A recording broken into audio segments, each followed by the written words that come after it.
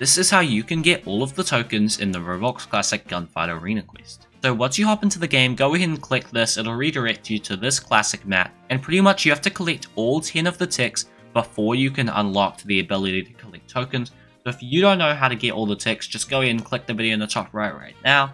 It says you have to get 50 tags with a paintball gun, 25 tags with a slingshot, 25 kills with a super ball, 50 kills with a bomb, and 100 kills with the rocket launcher. So you can see it does take quite a lot of time, guys. So I'm just going to go here and start with this rocket launcher gun. And pretty much with this gun, I need to kill 100 people.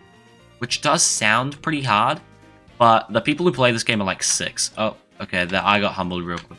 And you only get 1 ammo with this, so you kind of got to be careful. Alright, so just to show you guys the rest, this is the classic bomb. You need to get 50 kills with this bad boy. And it's pretty much kind of like a grenade, but you can't really throw it that far. So why are the kids in these games tweeting so much? Anyway, so here's the classic paintball gun. You just have to get 50 kills with this. This is probably the easiest ones because it's like shaped the most like a gun. So I'm gonna go in and get that ticks while I'm at it. Yeah, why not?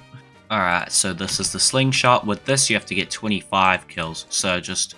Oh, I actually got someone with that. I was not expecting that. This one does seem kind of annoying, but it's actually kind of easy. You just hit straight forward. And the last one is the super ball. So it's similar to the bomb.